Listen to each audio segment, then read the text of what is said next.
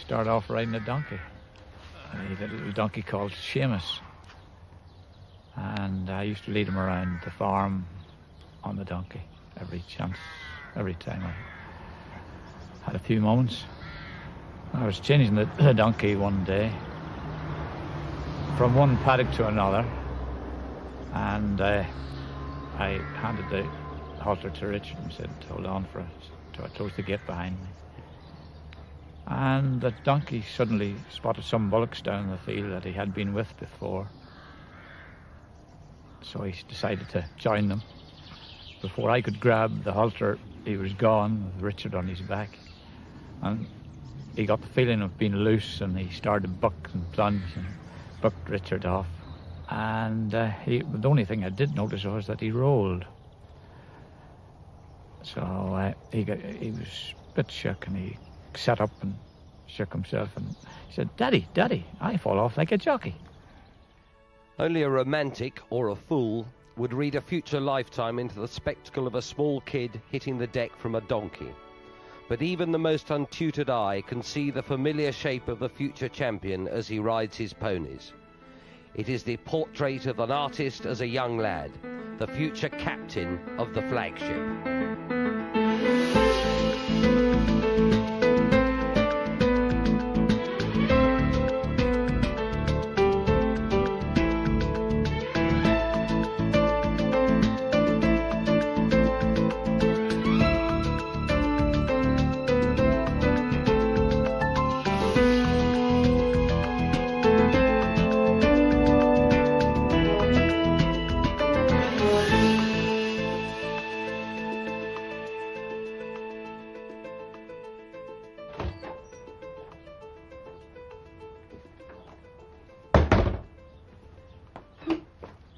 My father trained in Northern Ireland, near Malal, from soon after I was born, till I was about eight years old.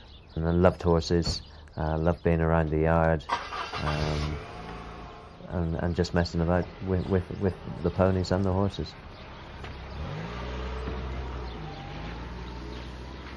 George Dunwoody moved his racing-mad family over to the matchless beauty of the Cotswolds when Richard was just 8. And needless to say, Tony, his pony, came too. These were the formative years. Pony club and hunting with the Beaufort. A superb grounding across some of the finest country a youngster with natural talent and not a nerve in his body could wish to tackle. He was a very bright child. Actually, he was a year younger than most of his classmates, and conscientious, you know, really worked very hard. We were very pleased when he left and over school that his mother kept in touch with us, and we heard from her and followed his scholastic career, and we were delighted that he did so well. But we were rather surprised that he didn't continue his education, because he did very well in his O-levels. But he could have gone far in any profession. At school he enjoyed rugby and cricket, but he was also no slouch in the classroom. Jockeys may have small bodies, but they don't all have small brains. Basically, I didn't want to become a vet because I got the riding bug, and all I wanted to be then was a jockey. I was riding out in Newmarket, I say every day of the holidays, gone through the O-levels and everything, and I felt I wanted to get out of it. And out of it he got. The Dunwoody clan moved to Newmarket, where Richard, now in his early teens, rode out for the likes of Ben Hambry and Paul Kellaway. And it was Kellaway, no mean judge of a jockey, who thought enough of Richard to put him up on Donegal Prince before that tough customer won the Schweppes for Johnny Frankham. By now Richard was ready to be blooded on the racecourse, and the man who helped bring that about was the noted hunting and racing man Colin Nash. His first success was on this mare which I'm holding here now, Game Trust, in the Old Berks Members and Farmers race, and he absolutely won that very well. And then we ran her at Cheltenham, and he won there as well with 22 runners in a novice hunter chase. It was the last race of the evening meeting, and he won it really well, and that really did give us a thrill. And him, and I think really did set him on the road to his success? Colin was a lovely man. He was a master of the All Box Foxhounds. Superb person. I rode a few, first in Hunter Chases, I think, before I actually rode in Point of Points. Fell off a few, and he always let me off and come back with a smile, and it was a really smashing man to ride for. Now Mr. R. Dunwoody claiming 7, Richard was soon learning the ropes and rituals of the weighing room. He was still very much the unfinished article, but his style and strength had already caught some seriously expert eyes. Spring, end of February time, Huel Davis had a desperate fall and was put out of action. And I had quite a few runners at Hereford at the March meeting. And I decided that I'd take a chance and let Richard ride some of them. And to my horror that day, because there's a lot of racing on that day, I think there's Haydock and there's Newbury and 1 or 2 other things. On that day, he got, I think, 6, if not 7 rides. There may have been 7 races. And I thought, oh dear, I don't like the look of this. As usual, Forster's lugubrious pessimism was wide of the mark. From 7 rides, Richard booted home 4 winners, a second and 2 thirds. Dunwoody was fast becoming a name for the racing public to conjure with.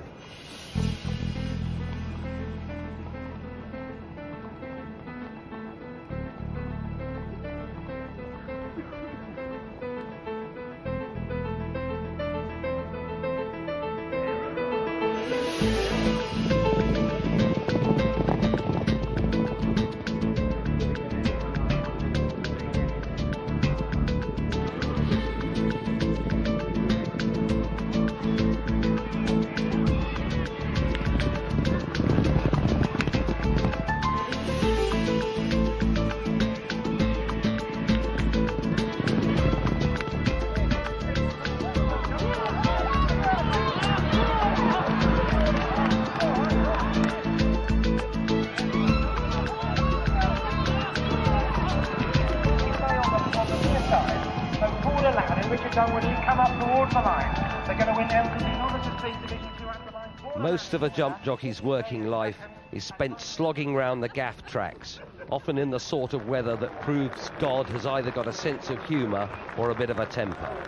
But by 1985, Richard was already itching to test his mettle against the strongest competition, to start making an impact in the famous races, and to play a part on the greatest stage of all, the Cheltenham Festival, those 3 days in March that shake and shape the jumping world. And that first notch on the festival belt is a crucial rite of passage. Everyone aspires to ride a Cheltenham Festival winner, and it was a tremendous thrill that year to ride Von Trapp in the Coral. I think he'd been quite heavily gambled on as well, and before the race he'd actually clipped a sheep hurdle on the way out and left quite a nasty gash on his side. I remember trotting around at the start thinking, well, you know, he's even feeling this, he might be lame, we might have to pull him out. The starter, I think the vet had a look at him and gave him the okay. Then through the race I was very lucky I didn't get brought down. Paul Croucher fell right in front of me, the second last with a circuit to go. Went straight over the top of him.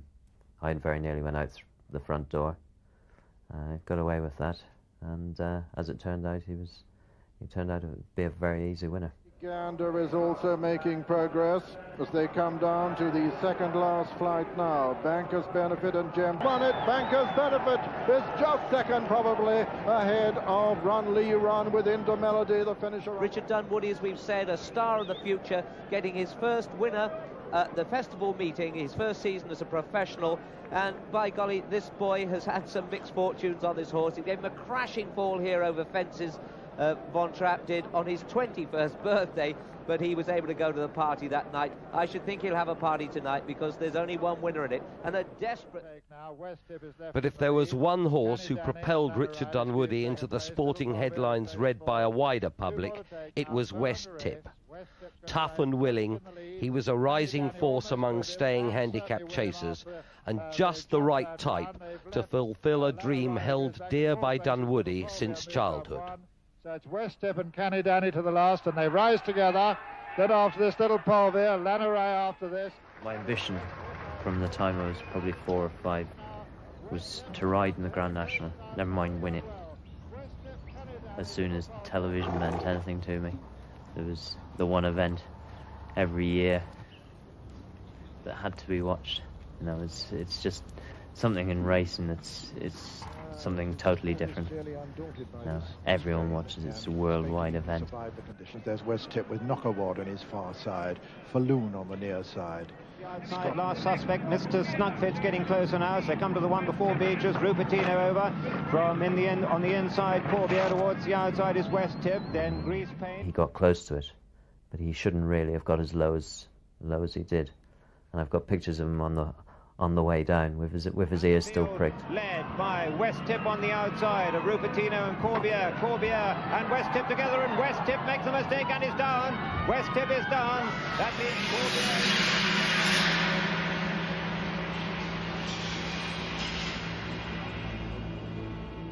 It was totally devastating at the time. You thought you have one chance of winning the National, you might never get another one. But never is not a word to use when talking about the National, a race that defies all the rules. A year later, West Tip and R. Dunwoody were back to try and put the record straight. Running down to Beecher's second time, the ghost of 12 months before must have rattled the odd chain in Richard's brain. But the horse's execution of the famous fence was faultless. And with the canal turn behind them, Dunwoody and West Tip had just 6 horses between them and the most coveted prize in the book.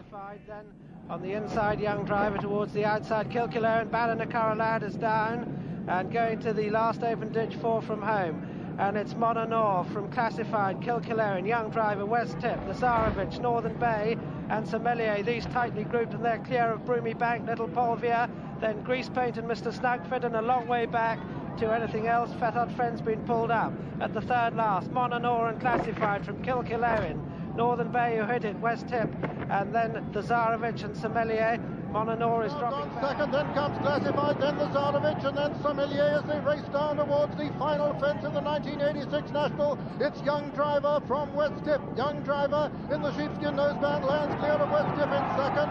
Classified is third, fourth is Sommelier. They're racing into the closing stages, and West Tip has come to take it up now as they race towards the elbow. It's West Tip and the youngest rider, Richard Dunwoody, from Young Driver on the near side. Classified is third, Sommelier 4. West Tip over on the far side has the advantage from Young Driver. West Tip by 2 lengths from Young Driver.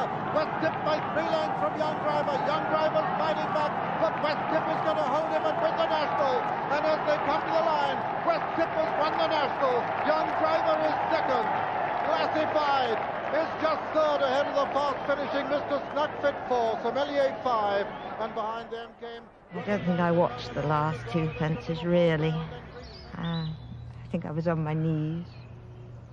Gail, my daughter, was beside us. I think we screamed blue murder from then on. Afterwards, I think we just burst out crying. Obviously unscathed. And the cheers. Returning triumphant to the Aintree winners' enclosure, Richard was living the moment that illuminates every jump jockey's hopes. Among those to congratulate him as he weighed in was the familiar sheepskin coat-clad figure of David Nicholson, to whom, following Peter Scudamore's departure, Dunwoody became stable jockey for the autumn of 1986.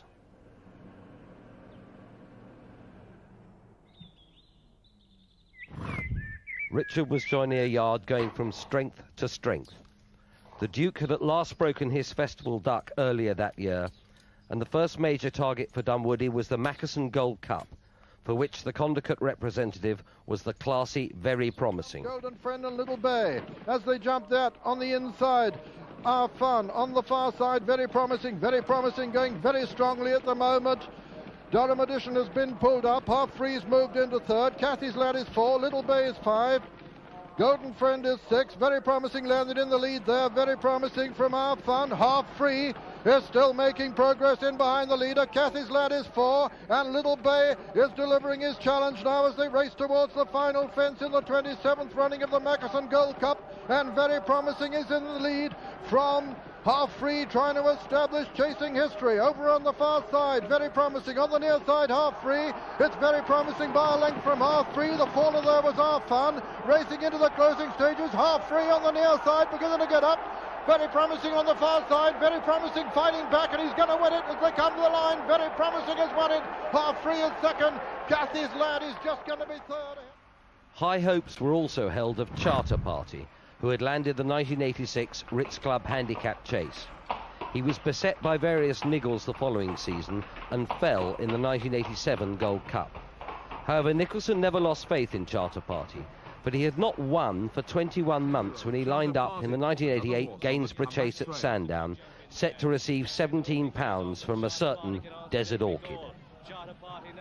Charter Party was a grand old horse, but he did have his problems. And in the end we had to retire him because of his navicular. He had jumping problems, but he was always had it in him to miss a fence through a race.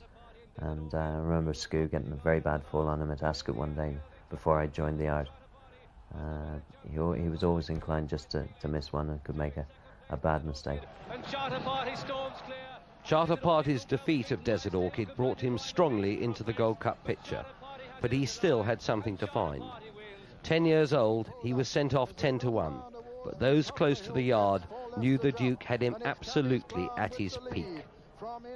I felt he had a great chance. I think not everyone thought the same. I always remember walking around the paddock beforehand, and the lads turned around to me and he said, "This horse hasn't taken a lame step all day and he's in great form." And I think it shows what a training performance actually it was by David. Tremendous. He was never given enough credit for it, to actually get that horse there spot on the day. It's Cabby's Clown, Little Cabby's Clown in the lead from Charter Party under pressure in second, Bow Ranger in third, Kildimo making ground in fourth, 5 Snapsala. You can count the rest out of it. 2 fences left to jump in the 1988 Gold Cup. Charter Party, the challenger now to Cabby's Clown. Cabby's Clown on the near side, Charter Party over on the far side. In third place is Bow Ranger, 4 Napsala at the second last. Cabby's Clown and Charter Party touched down together. Bow Ranger jumped in third, Napsala 4. Charter Party's taking it up over on the far side. It's Charter Party by a length and a half from Cabby's Clown at the final fence. Charter Party lands in the lead. Cabby's Clown second. Bow Ranger jumps in third, wading into the final 150 yards. Charter Party is going to win it for David Nicholson. Charter Party is striding away now from Cabby's Clown, and at the line, Charter Party wins the 1988 Gold Cup from Cabby's Clown in second. Third will be Bow Ranger. It was the finest hour to date for both Dunwoody and the Duke. Victory in jumping's most prestigious event. Hard-faced, but not hard-hearted, Nicholson had endured a long wait before the Cheltenham Festival gods smiled on him. But once he'd acquired the habit, he clearly enjoyed it and soon unleashed another chaser who was to become an enduring favourite with the Cheltenham public. Yeah, it's amazing how Waterloo Boy progressed. Remember winning I think it was a 2.5 mile novice hurdle in Maydor. Really slugged it out, and very gutsy performance. But he wasn't an exceptional horse as a novice hurdle. He'd been beaten round Taunton. Then his novice chase season, his first race was in a handicap. I think he was only rated about 80, between 80 and 90, and he won I think I got up and won a short head at Worcester, beating a horse of Nicky Henderson's called Acclaim. But he certainly took the fences. He always jumped very, very well, and he progressed a lot through that first season, culminating in the Arkle Chase at Cheltenham. On the far side, Southern Minstrel finishing strongly on the near side. Waterloo Boy lands in the lead. It's Waterloo Boy from Southern Minstrel. Waterloo Boy, Southern Minstrel, Sabandurois looks beat over on the far side. Waterloo Boy from Southern Minstrel as they race up towards the line. Sabandurois is challenging again, but Waterloo Boy's just holding him at the line. Waterloo Boy has won it from Southern. And if there's any justice, then before too long, Richard Dunwoody will be champion jockey. Increasingly, Dunwoody was becoming the man picking up those all-important top-quality spare rides. For trainers wanting the best, it became a question of, when in doubt, seek Richard out. And Michael Stout did just that, putting him up on the inexperienced Crebensis in the Triumph hurdle. Strongly Chatham in the lead, though, as they swing round the home turn. It's Chatham with the advantage now from Crebensis, coming there very strongly on the stand side. Chatham the leader from Crebensis, then Chatham, then Wahiba making very good ground. As they come down towards the final flight, Chatham on the far side, Crebensis really motoring in the centre, Wahiba in third place. These three have the Daily Express Triumph between them. Crebensis is going to land in the lead. Crebensis lands in the lead at the last. Wahiba is second on the near side. It's Crebensis from Wahiba as they race into the closing stages. Crebensis on the far side, Wahiba on the near side. Crebensis is going to win this for Sheikh Mohammed and Michael Stout. He comes to the line with a 3-length advantage and going away now. Crebensis has won the Daily Express Triumph hurdle. Second is Typical of the plums he began to pick was Grey Salute, who under Dunwoody's guidance overturned the public gamble Vicario de Bray in the 1989 Tote Gold Trophy at Newbury.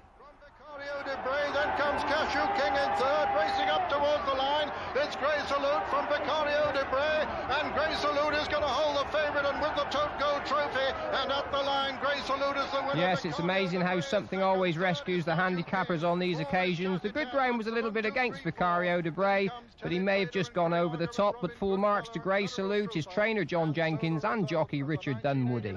Tote Gold Trophy, first number 2.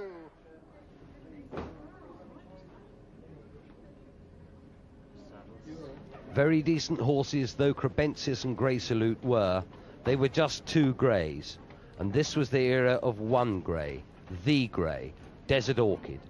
Undoubtedly one of the most popular chasers of all time, and a horse it was always worth walking a mile or two in tight boots to watch in action.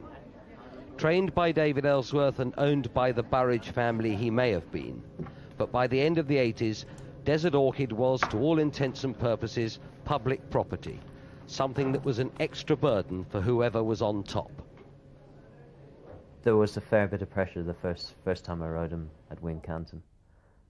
I'd been down to school him, he'd been very, very keen. I think Simon, he'd always been the same way, literally sort of took off over the 5 fences down at Whitesbury. And I remember cantering him beforehand and around the circular all weather. And Brendan had warned me that he could get very keen around there, and that Elsie might help me pull up.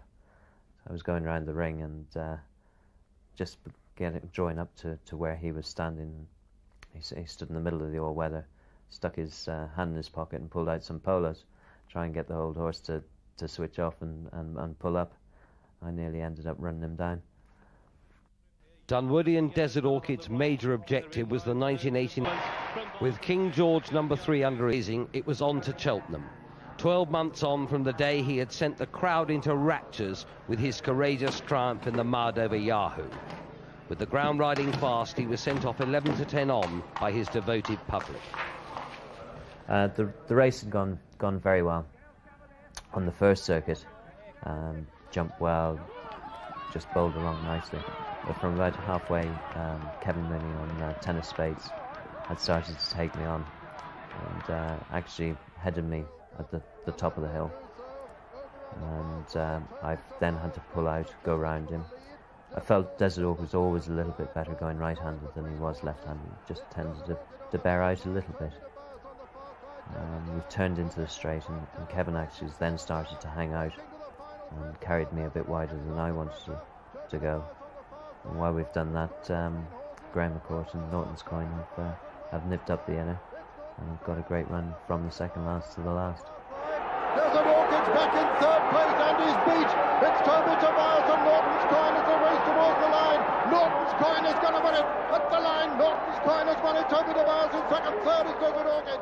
Fourth is Caviar. Considering the build-up to that year's Gold Cup, I think Mr. Ellsworth and the owners were superb after the race. I was beaten 2.5, 3 lengths, but they all took it very, very well. I was probably more as disappointed as anyone. But Dunwoody didn't leave the festival empty-handed. 2 days earlier, he had won the hurdling crown on Crebensis, who he had helped to make as a 4-year-old and whose class did the rest in the Champion. Coming down to the second last, Nomadic Way and Past Glories now at the second last. Past Glories and Nomadic Way as they round the home turn. Past Glories and Nomadic Way with Beach Road on the outside and Crebensis getting into contention. Nomadic Way has the advantage from Past Glories under pressure. Beach Road is coming there towards the stand side. Crebensis over on the far side at the final flight. Beach Road on the near side. Crebensis on the far side. Past Glories right up with them. Racing into the closing stages. It's Crebensis on the far side. On the near side it's Beach Road. As they race up towards the line, Crebensis has the advantage. As they come to the line, Crebensis is going to win the champion hurdle. Crebensis has won it from Nomadic Way. Past Glories was third. No race loves a staying chaser more than the Irish, and following his Gold Cup third, Desert Orchid and Dunwoody travelled over to try and defy top weight in the Irish National. Fairyhouse gave him a hero's welcome and the Grey a hero's performance. However, he makes a terrible hash of the last, and amazingly, Richard Dunwoody wasn't perturbed. I say I wasn't worried going to last. He was a bit tired, so I wasn't going to ask him any stupid questions at it. And you know, he's fiddled his way over. He's given it a bit of a clout. Towards the finish, the leader, Desert Orchid, clear from Riskin's River. They're all struggling behind him. An untidy jump at the last, but he's putting up a good performance and getting a tremendous reception from the crowd. Desert Orchid pushed out hands and heels. Richard Dunwoody, the favourite, wins the Irish National. Desert Orchid clear, a good 10-12 lengths to the good of the line. Barney Burnett goes second. Desert Orchid therefore joins a very select band that includes Arkle and Brown Lad, being the only horses to successfully carry over 12 stone to victory in the Irish National. But of course it could have been so different when Desi completely missed that last fence. So, health and weather permitting, we're going to be treated to one more season of Desi Mania. His win in the Irish National had proved his tremendous resilience, bouncing back from defeat in the Cheltenham Gold Cup to totally outclass his Irish rivals. By 1990, with 3 King George trophies already on the sideboard, Desert Orchid's Christmas message to punters was drawing bigger crowds to Kempton than the Pope ever rustled up for his broadcast in St Peter's Square.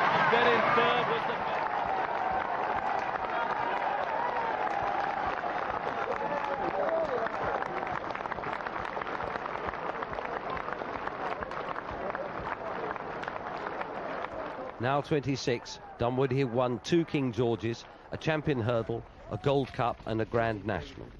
He'd ridden the best to win the best, but now he started to scratch that itch that afflicts all the great jockeys, the desire to be champion. He began to drive himself even harder, adding a retainer with Nick Henderson to his duties for the Duke. He was setting off on what was to prove the road to glory, but a hard and rocky road that exacted a high price. It was always a great ambition. Sort of once I'd got up there and ridden sort of 100 winners, I really wanted to be champion jockey. It meant a lot more than anything else to me.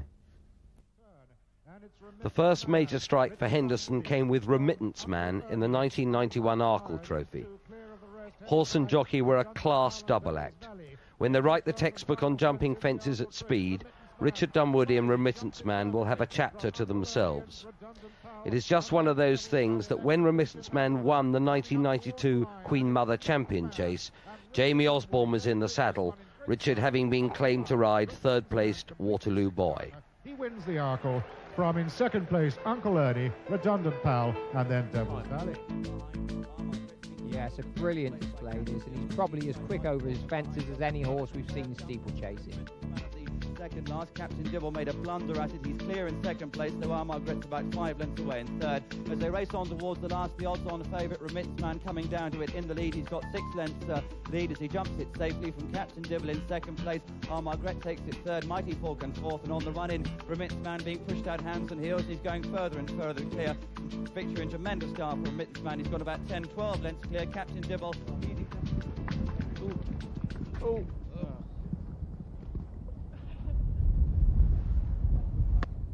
With a double handful of 2 top yards, Richard looked to be travelling well. But by now, the pressures were increasing inexorably. The pressure to be the best, as when getting Waterloo Boy home against Jamie Osborne and young Snugfit in the Victor Chandler at Ascot. The faller there is good for a laugh. Heavy fall too, and Sure Medal continuing on for third. A 2-horse war with one to jump. Young Snugfit on the inside of Waterloo Boy. They're fighting it out. Nip and tuck as they come towards the last now. Young Snugfit and Waterloo Boy and Young Snugfit. They settle down to fight it out now with 100 yards to go. Waterloo Boy on the outside forges a neck in front. Now a half length that he's drawing away. It's Waterloo Boy who goes on to win the Victor Chandler. Young Snugfit gallant in defeat second. A long gap then of about 30-35 lengths to Sure Medal.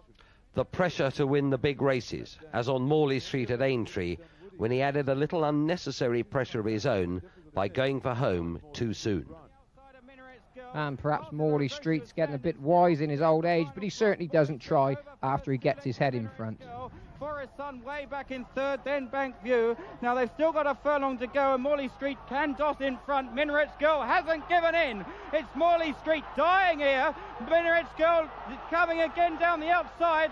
Morley Street only a half length to Minaret's Girl. Will the post come in time for Morley Street? It does. Morley Street from Minaret's Girl. The pressure to dethrone reigning champion Peter Scudamore, here getting the wrong end of the argument between full brothers Morley Street and future champion hurdler Granville again.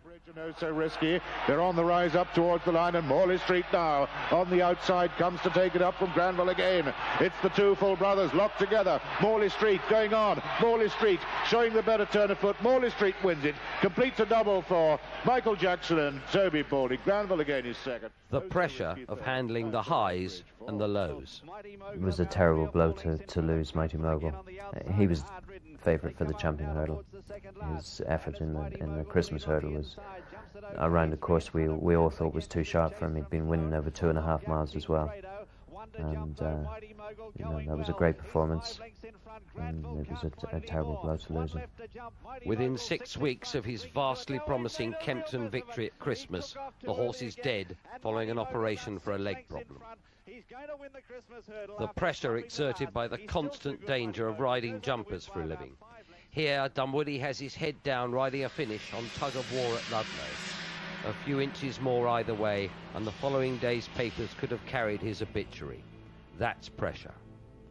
The pressure to maintain his lead over Peter Scudamore in the jockey's title until April 11th, 1993, the day when Skew suddenly announced that his rides at Ascot that afternoon were to be his last. We'd heard rumours that he might retire, but I think I was in front, 10 maybe in front, but I always felt that with Martin behind him that he could get back to me. So there was a hell of a lot of pressure on. I was putting a lot of pressure on myself at that time. And the morning Skew retired, or I heard it on the radio, I could not believe it. I was totally stunned. And it didn't half hit me. It was a total release of pressure. I have to say I actually cried. I could not believe it. And not in elation, but more just a complete release of pressure.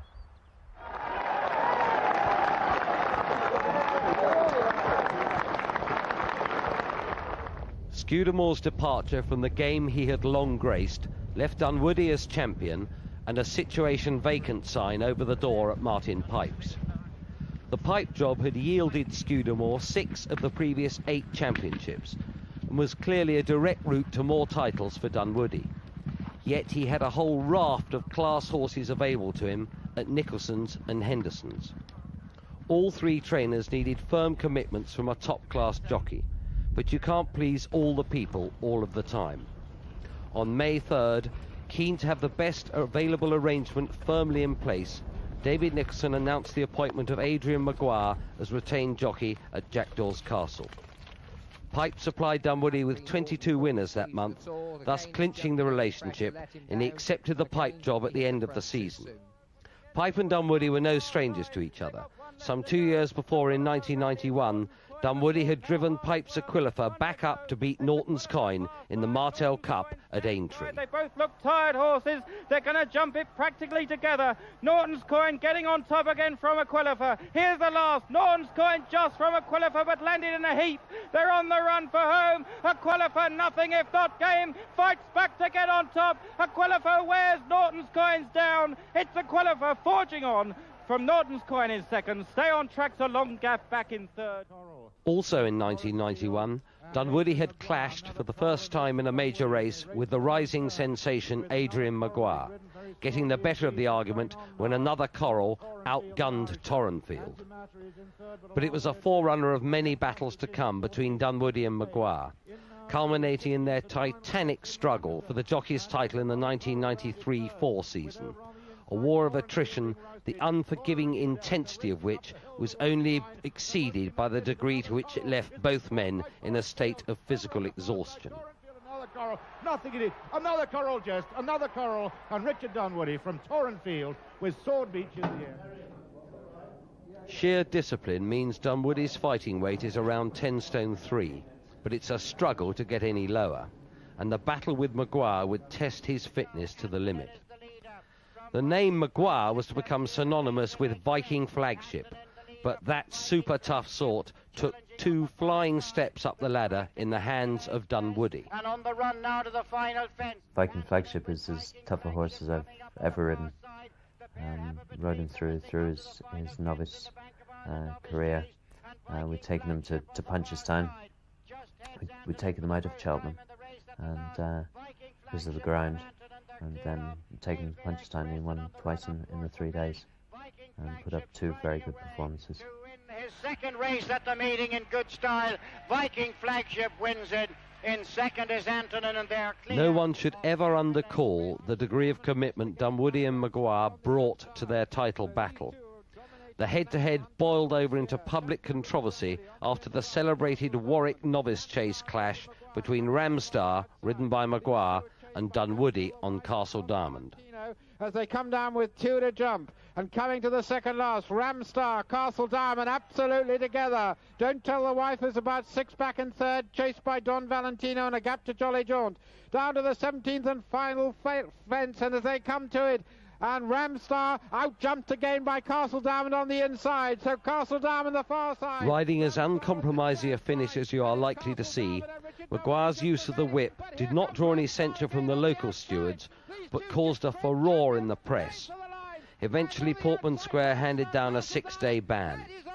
It was another incident illustrating the fervour with which the title fight was being contested, and Dunwoody himself was by no means immune to reaching flashpoint, as he did at Nottingham on the 1st of March. The Nottingham race, there was say, a little bit of a build-up to it.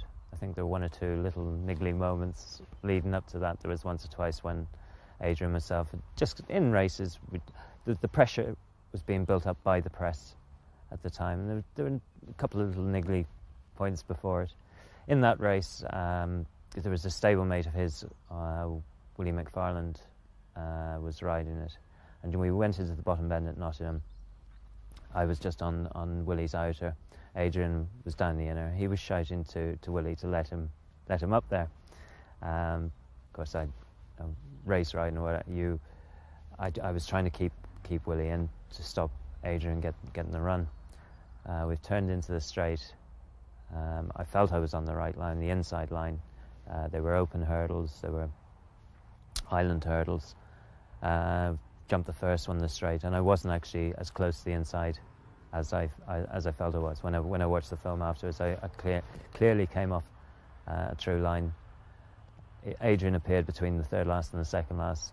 Felt he was taking a bit of a chance of going there, and moved across. His horse, at the Mr. Genealogy at the last moment, ducked out. There was a little bit of room, not a lot. And the Nottingham stewards liked it, not a lot. Dunwoody was found guilty of causing intentional interference.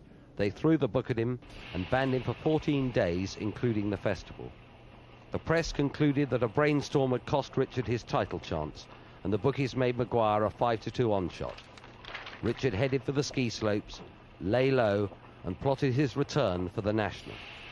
Maguire rode Richard's intended national mount Mini Homer to finish 7th in the Gold Cup at Cheltenham. But a refreshed, recharged and resurgent Dunwoody was back on board at Aintree, while Maguire partnered favourite Moorcroft Boy. Going into the race, I felt Mini Homer had a good chance of finishing 5th or 6th. I didn't actually believe he'd a real good chance of winning it. I'd only ridden him once before, 2.5 mile chase at Newbury, which he beat for his son. Then he'd run quite well with Adrian Maguire. I'd ridden him while I was suspended at Cheltenham in the Gold Cup, finishing 7th or 8th. But I thought he had a good chance of finishing in the first 6. In the race, it went pretty well. He pegged at the first beaches, but after those first 5 or 6 fences, I'd actually got a real good feel of him. In the same way that West Tip was very careful and could see danger probably before I could, whether it was a loose horse or a horse on the floor. Mini Homer was much the same, very, very careful, very clever, and he would be looking after himself as well as the person on top. And as they come to it, it's Riverside Boy who leads. Riverside Boy, the leader, from Garrison Savannah. Just going down to the first fence the second time, the loose horse has actually stopped Jamie's horse, Garrison Savannah, and that was probably the worst moment of the race. Could have easily been balked and brought to a standstill there. Then it was a matter of the next fence and the big ditch of actually keeping my momentum, because I was left in front. I didn't really want to be there, and he's got character. He doesn't like being in front any longer than he has to. I was desperate for company down over those next couple of fences, and it was in a way I felt going to that ditch that he wasn't too far off actually putting his toes in and refusing. But we got over that. Then we got a lead off Ebony Jane. I saw Just So heading down to beaches, which I didn't expect at the time. Beaches very nearly brought us to a standstill, nearly brought us to the ground. Went down on one knee, but within a stride he was back up and galloping. On the inside, mistake by Ebony Jane. The fellow's getting tired. Then follows Moorcroft Boy from into the red. A long gap to Fiddler's Pike, who's dropping back now. Passed by Russ Never Sleeps, then Mr. Ed. Cena's Lad behind them, a long gap to Rock the Brad. So they're the only ones continuing. At the canal turn, the final time, it's Mini Homer who led over it now. And it's the fellow who's got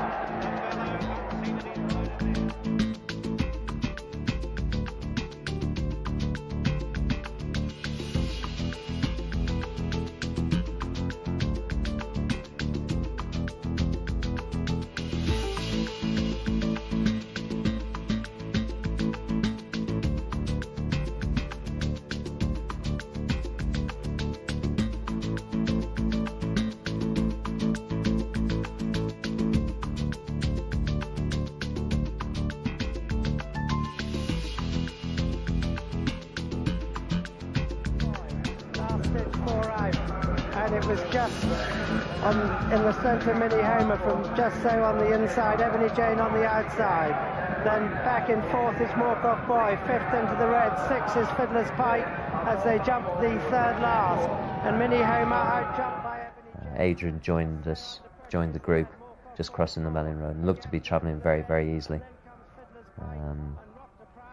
I thought at the time that he had travelled so well through the race. Felt whether I'd actually get the last sort of half a mile. That was the doubt in my mind, and the way Adrian appeared to be travelling at that stage. I hadn't seen him earlier on from the canal turn, but the way he seemed to be travelling at that stage, I thought he was probably on the certain winner.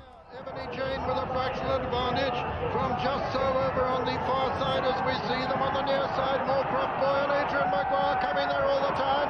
Mini Homer still in contention and into the red is getting into it as well. They come down now towards the second last in the National, and it's Moorcroft Boy and Adrian Maguire who come to it with Minnie Homer and Moorcroft Boy, they land together.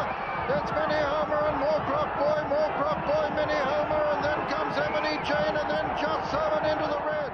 Jumped the last. Adrian's gone 2 lengths quick and 2 lengths clear. And for a stride at 2, I was a little bit flat. Took a little while to get away from the last. And I've got halfway from the last to the elbow and then ended up running away. Up then the loose horse, Young Hustler, as I thought, well, I'll try and get a lead off him. Then he's ended up going to the stand side. And suddenly I see a head appear outside me. I thought that was the end of it. Putting in a tremendous challenge towards the near side. Minnie Homer and Just So as they race towards the line. Minnie Homer is going to win the national from Just So. Minnie Homer has won it. Just So is second, and third is Moorcroft Boy. And the national to run such a brilliant race here is fourth, and fifth the gallant Rosemary Henderson. She's won our better national, the 51-year-old Rosemary Henderson. Rob de Prince is going to be the only other finisher, and so the result of the 1994 Grand National is first, number 8, Minnie Homer, owned by Mr. Freddie Starr, trained by Martin Pipe, and written by Richard Dunwoody.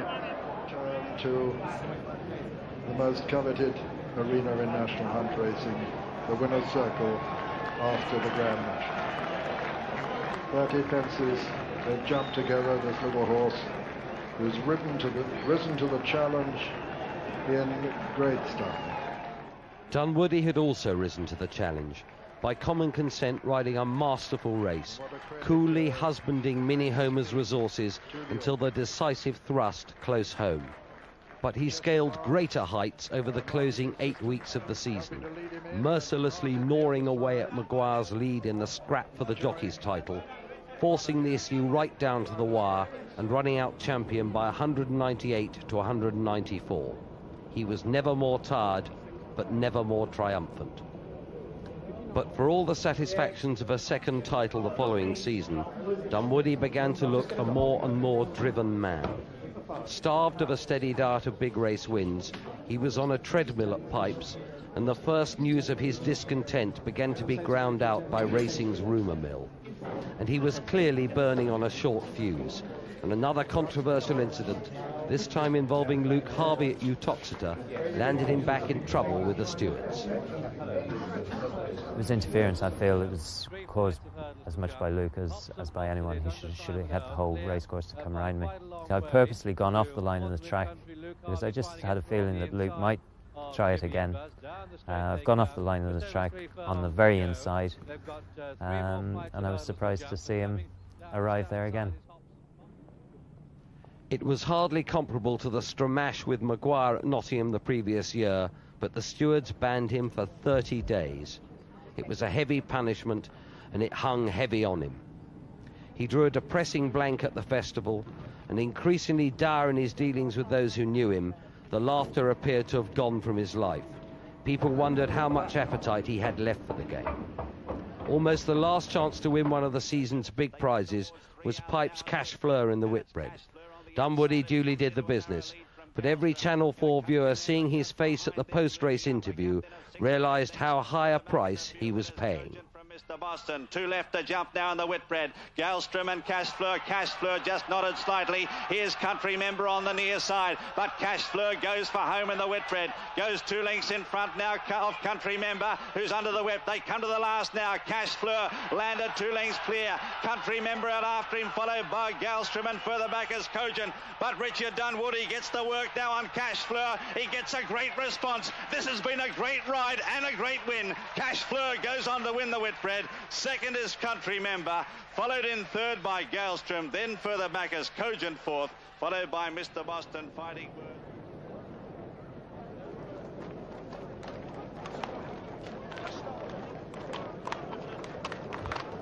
And then tell us about the jockey, because Richard's had a sort of difficult year, obviously for all sorts of reasons.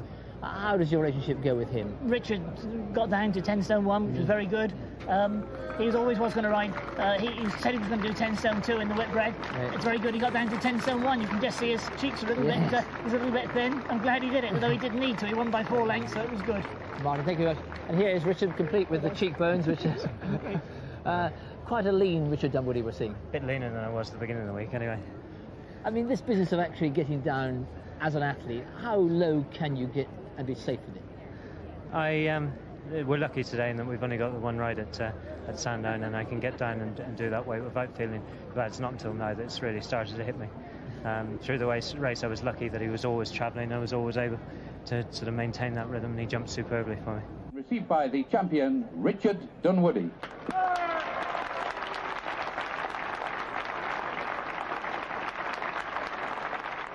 People like to say we had differences. I don't think we had many more differences than every other trainer-jockey relationship. Myself and David Nicholson had a few differences.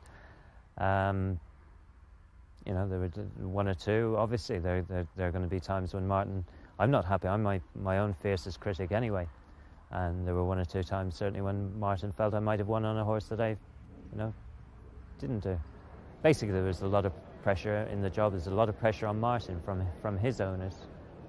He's got a lot of horses. He's got a lot of owners to keep happy. And I didn't feel, from that point, when I came back, the end of February, beginning of March, that I really wanted to be in this onslaught of rushing up and down the country, going everywhere, just to ride, just to ride, It's, winners it was an obsession, and I felt I didn't need it anymore, and I didn't feel I had the time to give to a big yard, to commit myself fully to a big yard. And if you're going to ride for Martin, you have to be fully committed. Word had it that Dunwoody had come desperately close to packing the whole game in. Clearly something had to give, and it was the pike job. Dunwoody, with a new start in his professional and private lives, set out to rediscover the joys of being his old self. Riding for Edward O'Grady and picking and choosing as the most sought-after freelance, the winners began to flow, with O'Grady's sound man taking a high profile in the renaissance of a sportsman suddenly enjoying his talents again rather than being tortured by them.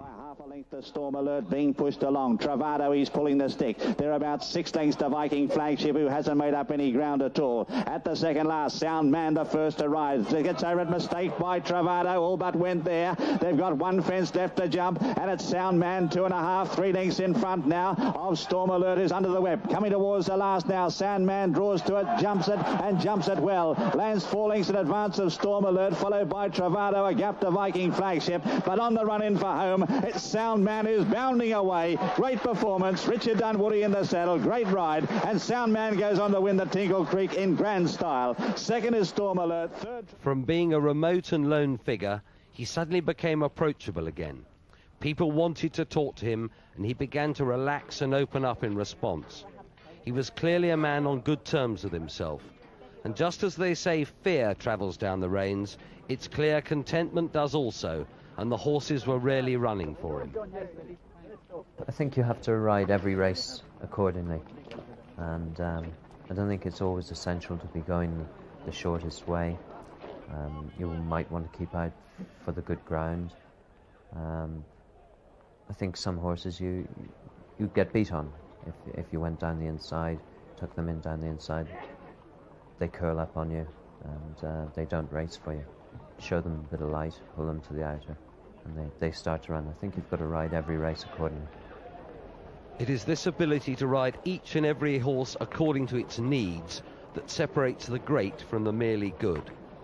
There are plenty of jockeys who race, and I think it's very important to keep a rhythm through a race. Master Oates and Valdelane. This is the final fence. One man safely over it. He's going to win the King George, the favourite. Over in second place, Monsieur Le Curie, then Master Oates and Valdelane. They're followed by Young Hustler. A brave race by him, but it's one man. Victory on one man was superlative stuff and achieved without resort to the arts of persuasion. But Dunwoody can get serious with them when the outcome hangs in the balance, and inevitably he walks the knife edge of the steward's disapproval. On the whole, I think the whip guidelines have certainly improved our riding. I think jockeys now are riding as well as they've ever been riding. It can be very difficult. It's difficult for the stewards to interpret. It's difficult for the jockeys. There are going to be odd occasions when a horse isn't travelling, you've had to give him 2 or 3 slaps. Then suddenly he starts to pick up for you, starts to respond.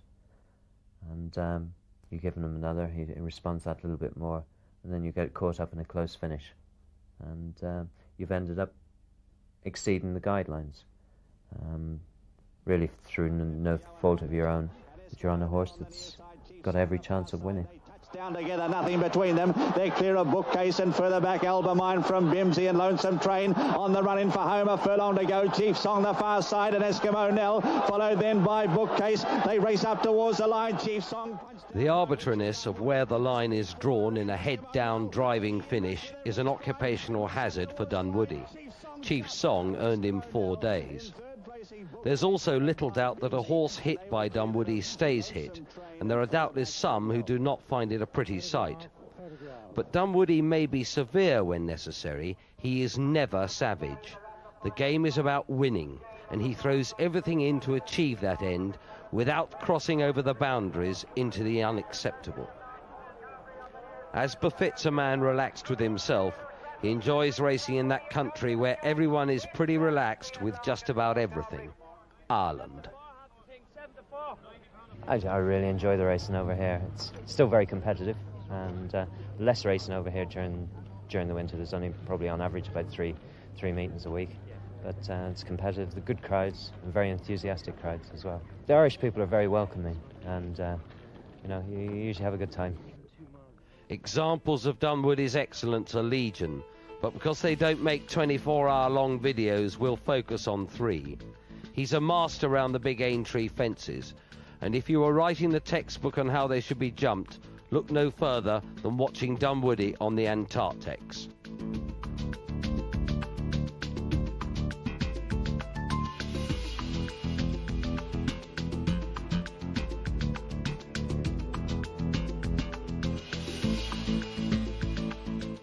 Rough Quest is a star, but like many a star, he has his ways about him.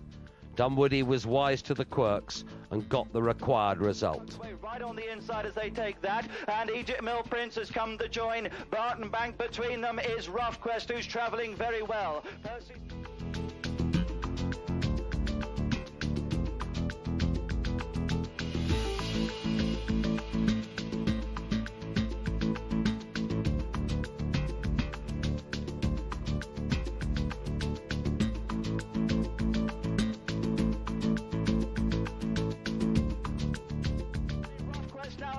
Inside the final 100 yards, Egypt Mill Prince is tied in second place. Percy Smollett is flying. Rough Quest will have to watch out, but Rough Quest has just won the racing. Then there was the day he surprised Old Docklands Express and his trainer at Aintree.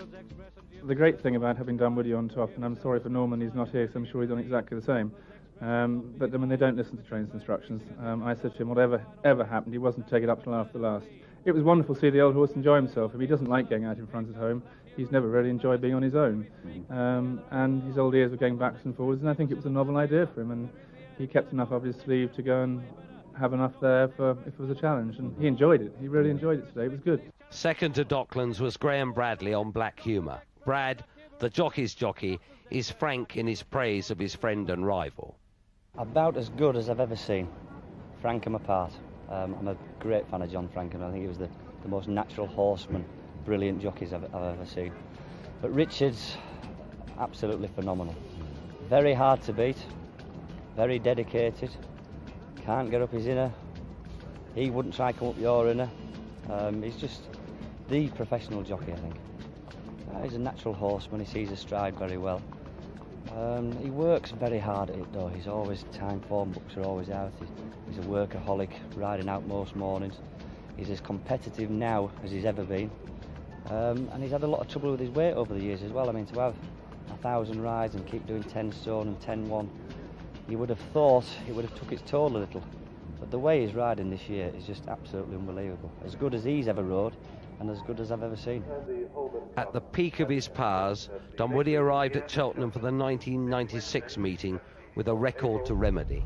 The 2 previous festivals have been a dispiriting drought, but he picked up the thread in the Arkle for his old ally, Edward O'Grady. A gap of 8 lengths then to Inch K-Lock, Supercoin and Cable Beach is weakening badly, but one left to jump. Ventana Canyon is nicely clear. Ventana Canyon comes to the last now, takes off, jumps it well, and Ventana Canyon is home for all money. 6 or 8 lengths clear of Artie Kinsman, Inch K-Lock, and further back is Supercoin. But on the run in, it's Ventana Canyon, kept going by Richard Dunwoody. His first for the Festival, 96. But Ventana Canyon, driven out, goes on to win the Arkle in grand style. Wins by about 12 lengths. And in the Triumph Hurdle, he stalked his way through the field on the thorough stayer Paddy's Return. A classic matching of horse to course. Well, with a sheepskin nose man, they're clear of Paddy's Return. On the turn for home now in the Triumph. A long run before they reach the last. Magical Lady strikes the front now from Embellished behind them. Further back is Zabadi. Revion out wider, followed by Mustang Get, and they're clear. Then of Ascart Fegan. Hatterbreeze running on. Magical Lady though takes it up and is hampered. Embellished there. Who's a faller? Embellished is a faller there. It's Magical Lady though the leader. From Mustang Get as they come over the last. Paddy's Return coming at the leader hard, followed then by Hatterbreeze. 100 yards left to go. Paddy's Return takes it up now. Paddy's Return goes a length and a half clear of Magical Lady, and in the run to the line, Paddy's Return's going to win the Triumph. Paddy's Return goes on to win by... Untold numbers of horses set off for the destination of the Cheltenham Festival winners' enclosure, but only 20 arrive each season. No sound falls sweeter on a jockey's ear than the applause that greets a festival winner. Strangely, these famous races can blind you to the bigger picture. Dunwoody's ride on Unguided Missile at Ascot logged him a whole forest of superlatives. But as Peter Scudamore says, it is his mastery of the day-to-day that is a measure of his true merit. I suppose when I watch him ride, read about his achievements, and I always think that we tend to go over the top. That the race at Ascot that he got all his accolades for, because it was on television, because it was a high-profile race, and somebody says it was fantastic. It rollerballs, and everybody says that win was marvellous. But I can watch him go around Stratford on a Thursday, and you know that nobody else is, very few press are watching, and you can watch him perform some amazing feats. He'll go and win on horses that other people wouldn't win on, or he shouldn't win that race. Time and time again, I will watch him do that. Whereas that Ascot race, to me, the horse made a few mistakes, and it was magnificent. But it's not what Richard Dunwoody is about. Richard Dunwoody is about the consistency of going down the inner, staying, waiting till another jockey makes a mistake, and then he's gone. Goes to Rough Quest. Everyone wants the acknowledgement of their peers and fellow professionals. And in 1996, for the 5th time in 6 years, his weighing room colleagues made Dunwoody Jump Jockey of the Year at the annual Leicester's Awards ceremony. The winner is Richard Dunwoody.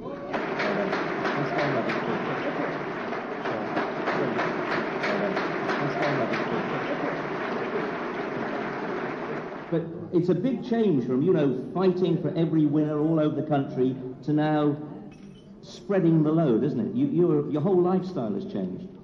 It is, but, that's the way I find it. We've changed it, we put the weight up, and it's a lot better way of life.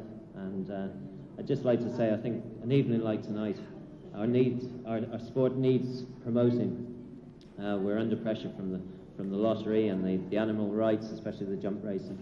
I think a night like tonight really promotes the sport, and it's just a pity we can't take a night like this to the public. I think it's fantastic, and just those films